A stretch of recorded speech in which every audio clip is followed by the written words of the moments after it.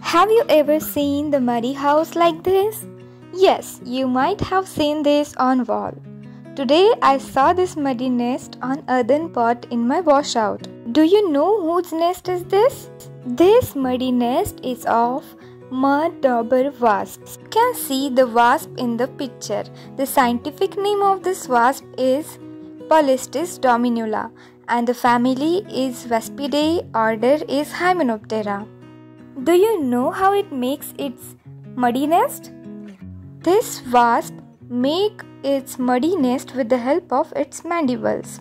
Female wasp carries a few water droplets in mouth to the soil and then mix it up, and then fabricating tiny mud ball called as boluses is made, and with the help of it, female wasp make the nest.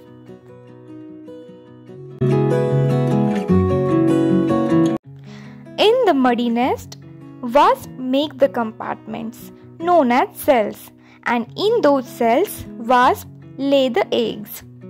After that, wasps sting and paralyzed to the spider and other insect and take them in the nest to feed the larvae come out of egg.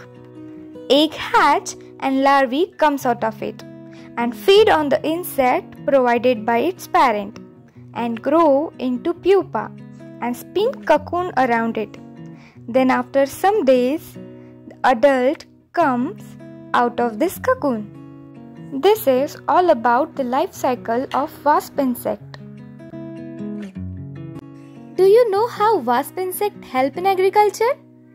So the larvae of wasp insect feed on other insects, but the adult of wasp insect does not feed on other insects. It feeds on pollen and nectar, and hence it helps in pollination in agriculture.